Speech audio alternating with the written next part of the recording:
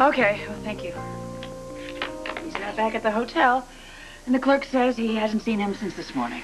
He only left here a short while ago. Give him a little more time, dear, and then try again. I don't know what he could have been thinking when he bared his soul to the press like that. AJ and the word think don't belong in the same sentence. Not to mention soul. He was trying to do the right thing. Let's see if he still feels the same way when he's arrested. Good God, is there no end to this? Frankly, I'm much more concerned about Jason at the moment. The media's going to be all over him, and I don't think he's in any condition to deal with this. From what I've seen, I think he can probably handle it better than anybody in this room. It's AJ I am worried about. He is guilt-ridden, he's confused. There's no telling what he'll do. Well, Monica, I hate to tell you this, but the cat is out of the bag. He couldn't have caused more trouble if he had tried.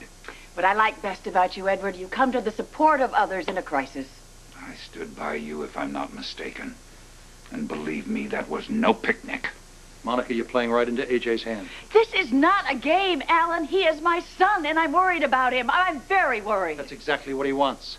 He sucked you into this all over again. He's probably in some bar right now getting drunk, enjoying the fact about how upset we all are. I don't want to hear any more about this. AJ did something very courageous, and I admire him for it. And I am sick to death of hearing his father and the rest of this so-called family put him down. For all we know, he could be lying dead in an alley someplace.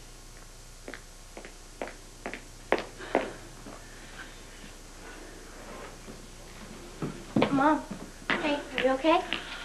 No, Emily. I'm about as far from okay as you can get.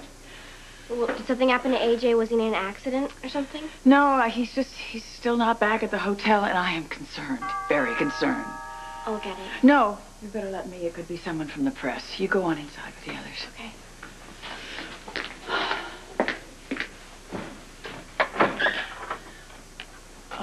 Sorry to trouble you, Dr. Quartermaine. Well, has something happened to Jason? No, he's fine. I just, if it's no trouble, I'd like to just ask you a few questions about this guy, Dorman. The question on everyone's mind tonight is how will the shocking revelations of Councilman Quartermaine's drunk driving, which left his brother brain damaged, affect the fortunes of one of Port Charles' most prominent families, already rocked by the recent scandal concerning Dr. Monica Quartermaine. What'd you go and do that for? It was just getting interesting. It was you, wasn't it? You're the one who leaked this to the press. You think I actually came here to accuse you of going to the press? Am I wrong? Yes. I came here because you're my friend. Because you understand me. I would never, ever do anything to hurt you. I'm sorry. I've been very confused by everything that's been happening lately, and I fell off the wagon, and I'm trying to get back up there, but I need to know that you're there for me, that you're going to help me. I want to help you. Then what's stopping you? Tell me. I'm afraid to trust this, AJ. Keesha, you have got to get over this 12-step Al-Anon crap. Listen to me, baby. This is just you and it's me. Right here, right now. You need professional help. And I'll get it. I'll get it. I swear to you, I will. I just need some time to figure things out right now. Pull myself together. I'm sorry. I can't give you what you want, AJ. I can't.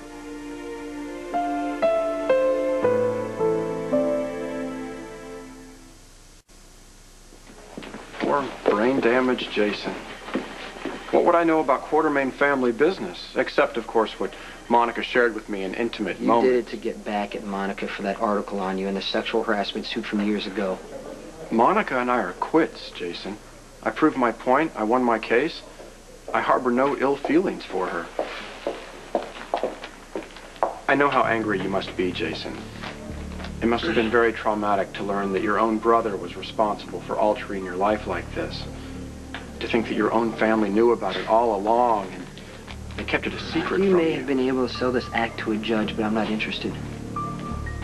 I'm on you until you pay for what you did. I'm sorry you feel that way.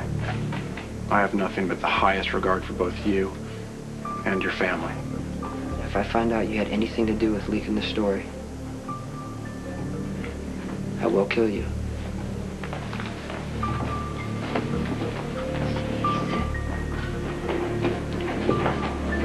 He's just upset. Who can blame him under the circumstances? A brilliant future wrecked by the unthinking carelessness of his own brother and then covered up by his own family?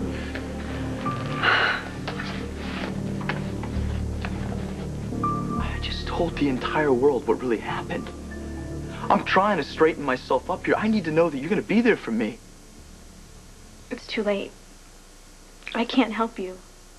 AJ, please, don't make this any harder than it already is. Please, let me just stay tonight with you. Come on. All I gotta do is just figure a couple things out, what I'm gonna do next.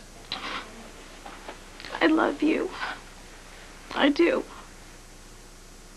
I can't go down in flames with you, AJ. I can't. I would never, ever drag you down with me.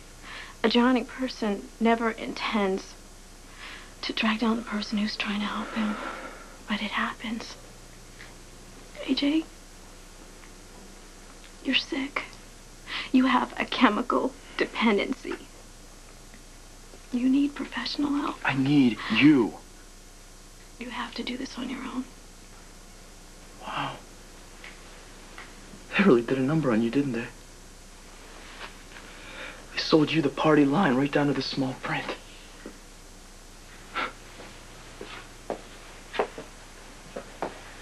Don't give him an inch, because if you do, he'll take a mile.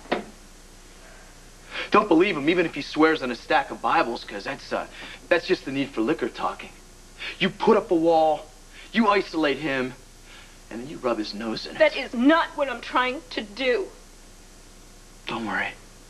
I hear you loud and clear. And you can quit going to the meetings now, Keesha. Because I'm not going to bother you again. AJ! AJ! What? I swear to you, this is the hardest thing I've ever had to do in my life. Let me see if I can make it a little easier for you. I hereby absolve you of any further responsibility to me or my so-called life. But you make sure that you have a good one. AJ?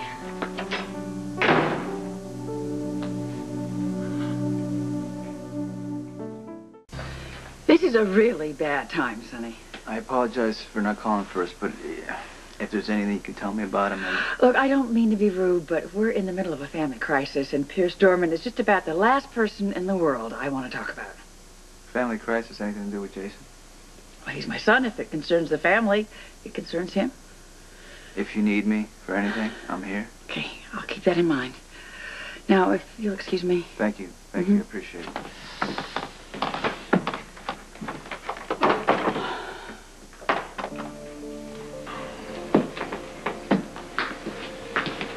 Hey. I guess you heard. What? Your mother was talking about some kind of family crisis. You know anything about it? Well, no. AJ told the press that he was driving the car the night I got brain damaged. Jason, open up. Come on, Jason, open up. It's AJ.